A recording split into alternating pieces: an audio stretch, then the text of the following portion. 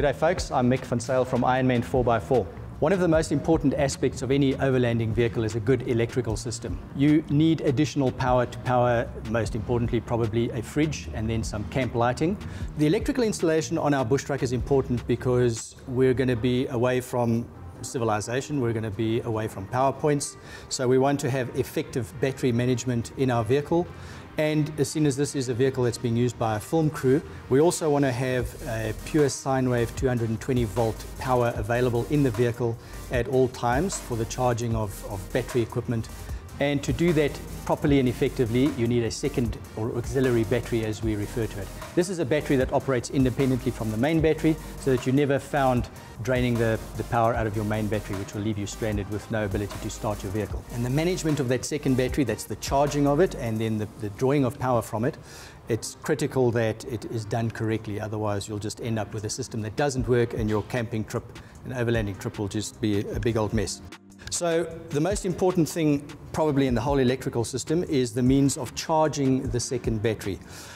In modern vehicles with smart alternators, the old solenoid type of system just doesn't work anymore due to the fact that smart alternators don't give a full charge at all times. So instead of that, we have what's referred to as a DC to DC charging system.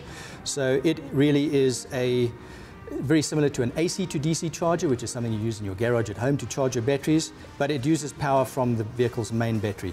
It operates only when the vehicle is running, and it then takes 12 volt power from the main battery, and it gives your second battery a good solid charge. The other thing we want to do is install in this vehicle is an inverter, which is this big boy over here.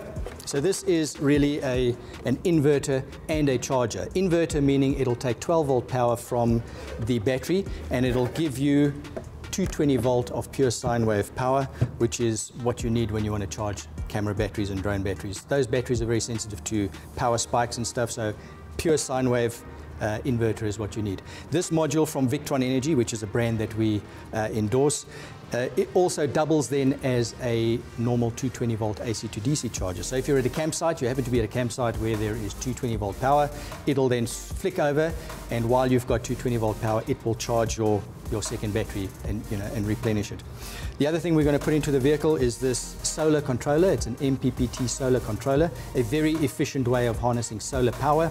And basically, if you're in the bush, no 220 volt available, you can plug your solar panel in and it will in turn charge your 12 volt battery.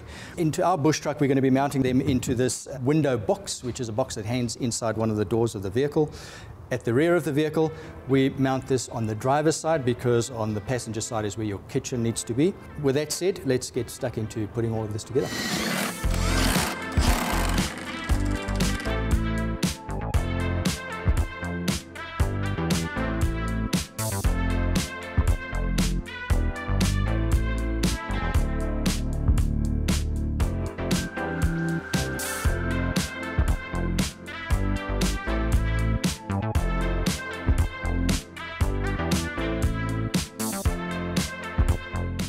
We mount all of the electronics in these dust and waterproof, they're just normal electrical boxes. The other thing that's very important to note is that you'd use thick enough gauge wire and always fuse everything.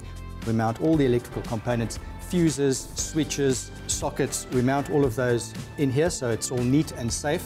The worst thing you can have is have to have wiring running all over the place that can be snagged or damaged while you're touring.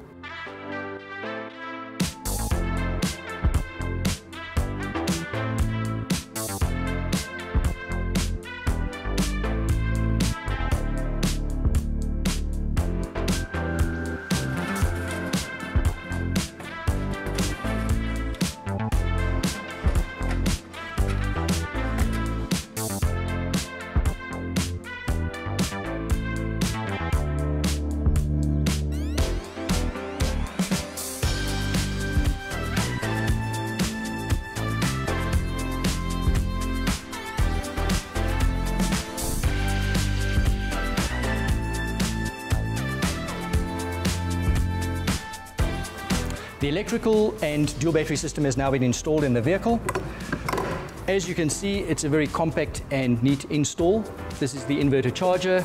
The DC to DC charger and MPPT solar controller is inside this box here. We have plug points here.